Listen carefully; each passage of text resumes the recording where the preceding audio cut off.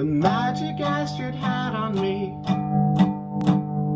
had me floating through the streets, broken glass and hot concrete drift beneath me harmlessly, and the shadows of the city, they meant nothing.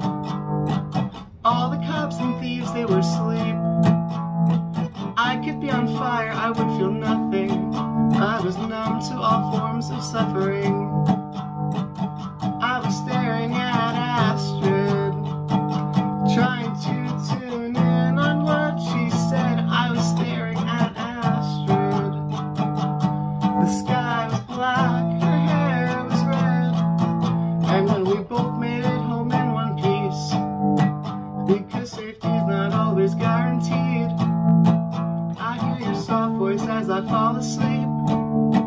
I see white dogs in the fields in all my dreams, because there's your home and there's my home and the ocean, and then there's everything in between. Ever since I've met you, I've been so sure this plan is just for you and me. I've been dreaming about Astrid, seeing cryptic symbols, still not sure what they meant. Waking up without Astrid feels like I'm breathing wet cement. But it's okay now if you don't remember my name, 'cause I remember everything and I'll never be the same.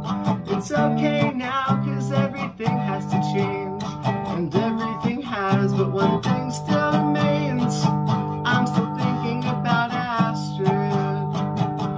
In my head I am still floating through the streets. I'm still thinking about Astrid. In my head I probably will always be. But if you think